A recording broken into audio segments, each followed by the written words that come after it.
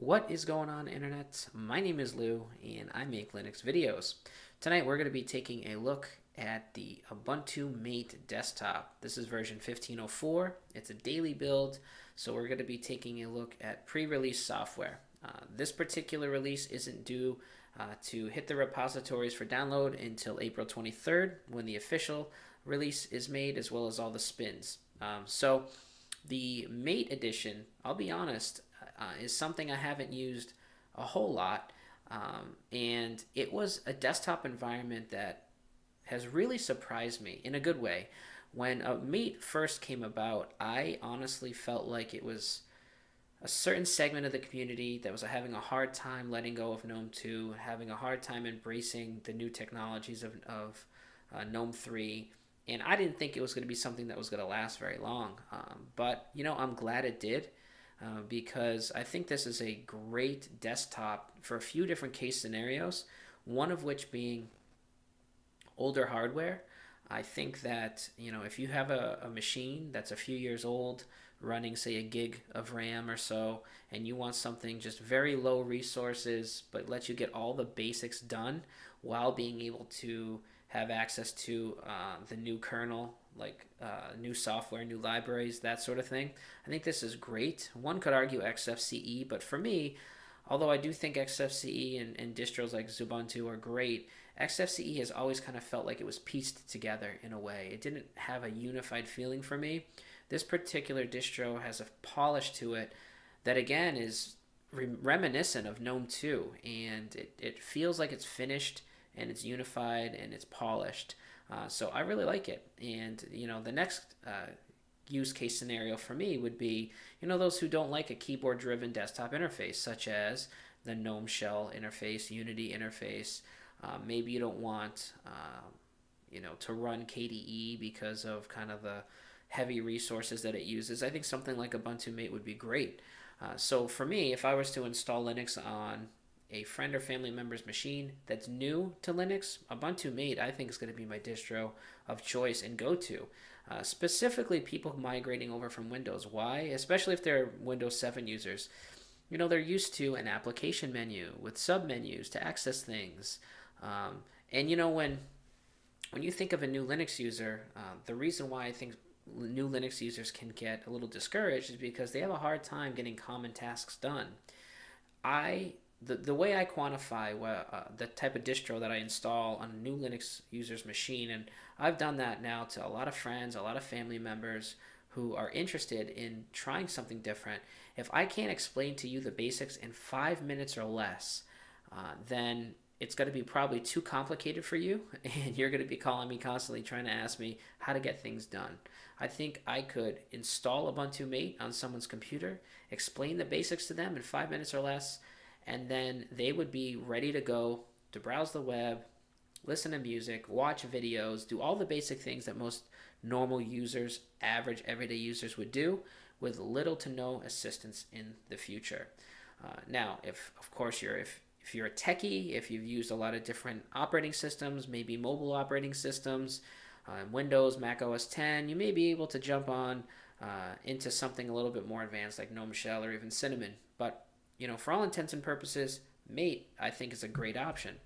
So, of course, we have our applications menu here. We've got a backup option. We've got Plank installed, which is kind of interesting. GIMP is not installed, which is kind of a shock. I thought they would have really included GIMP, but we got Firefox web browser, HexChat, Pigeon, Thunderbird, Transmission, the whole LibreOffice suite, sound and video. We have Rhythmbox and VLC. System tools, we've got Mate Terminal. If we open up System Monitor, we're using right around 423 megs of RAM. If you have anything under a gig, I would say this is probably not the distro for you, because as soon as you open up Firefox and something like LibreOffice at the same time, you're going to be maxed out. I would say at least a gig or more would really be beneficial. 2 gigs, I think, is probably the sweet spot for something like this. You could get away with 1 gig, I think, fairly easily. If you go to Places, of course, you've got all your basic options here. Under Systems, you got Preferences. You can go right to your additional drivers, your monitor setup, mouse, power management. Specifically, that's going to come into play if you're on a laptop. Look and feel. We've got, let's go into the control center actually. Again, this is very reminiscent of GNOME 2. I like it. So you've got appearance. You can even control your pop-up notifications. Mate tweak. In Mate tweak, it's very, very basic. You can control what icons are displayed on your desktop. Under interface, you can change the different interface themes. So for example, you can come down here to the Mate theme with the Mate menu. I like the Mate menu. It reminds me of the Linux Mint menu from my favorite Linux distribution, I think, of all time, which would be Linux Mint 10, Julia. This reminds me very much of that.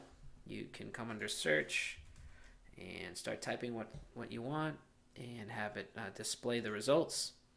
And then again under Windows, you've got your button layout, compositing. For interface, again, if I was going to install this on a brand new Linux user's machine, I would stick to the Ubuntu Mate layout, mainly because, again, it's easier having a menu with a submenu driven interface for people who are just starting out, in my opinion. The panel at the bottom, you can delete. I never was a bottom panel kind of user. I always deleted that, but you can delete it or even add it, add another panel, just like you would in GNOME 2. You've got your calendar, your network interface, your volume. You have, actually, under look and feel, you also have, nope, not look and feel, what is it? Oh, a firewall configuration out of the box. You've got a firewall installed.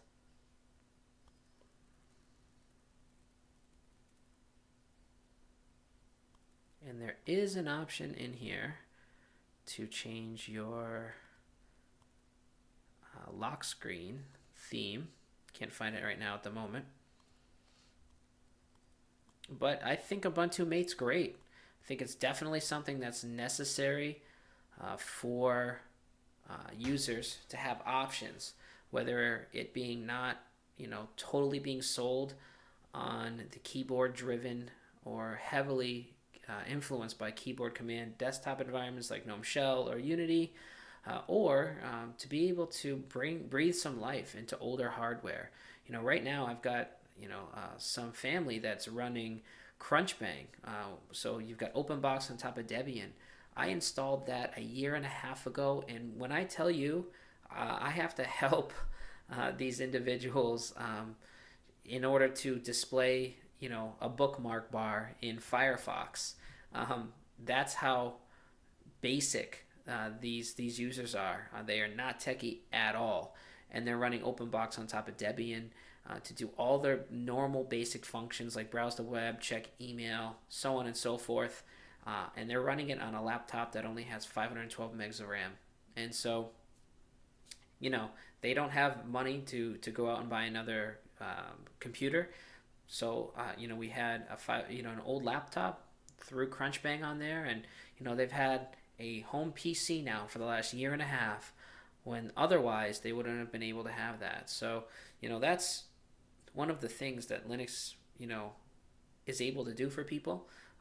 This again is a family that just didn't have the money to buy a PC, and now they get to enjoy, doing the everyday tasks the rest of the world that has a computer does, in hardware that otherwise would have been really good for nothing other than a paperweight. So I think Ubuntu Mate's a great newbie distro, and I also think it could be a great distro for someone who just wants something very basic and simple. So you've got all of the advantages of now in version 15.04 being based on the new libraries, new packages, new up-to-date kernel support. So it'll support a lot of modern different types of peripheral devices out of the box. The Linux kernel, especially the one used in Ubuntu, comes with a lot of features enabled by default. So I think this is something that's fantastic. I've really enjoyed taking a trip down memory lane here with Ubuntu Mate. So this is what to expect out of Ubuntu Mate 15.04. If you like the video or have had experience with Mate, leave a comment in the comment section below. Tell me a little bit about your experience with Mate. What do you think about it? Do you think it's a great option to have? Do you think it's something that's outdated? What are your thoughts on the Mate desktop?